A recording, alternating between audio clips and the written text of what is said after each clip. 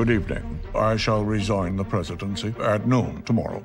This is an historic day, the only time a president has ever resigned from office. Nixon knew about the Watergate cover-up.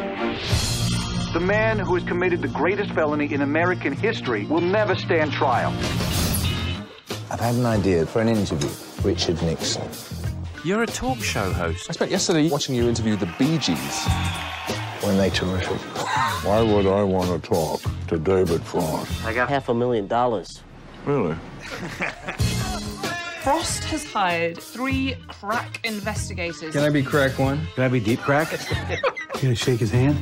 After everything he's done in this country? Are you kidding me? Oh, pleasure to meet you. Mr. President. That was devastating. I mean, I don't think he's ever gonna get over that. Frost is just not in your class, sir. You're gonna be able to rebuild your reputation. This entire project is a joke. I do hope that isn't coming out of your own pocket. I wish my pockets were that deep. I'm in this for everything I've got. There's a reason they call him Tricky Dick. Stand by to roll tape. You had a pleasant evening last night? Yes. 4, 3, 2.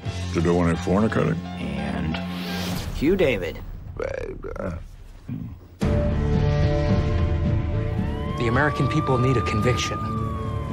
I'd like to give Richard Nixon the trial he never had.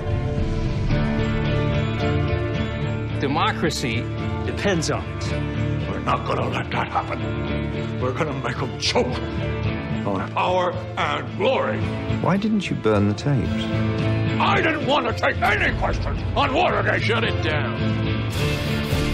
I will ruin you if it takes the rest of my life. What have I done? If in this interview Nixon exonerates himself, 4, that would be the worst crime of all.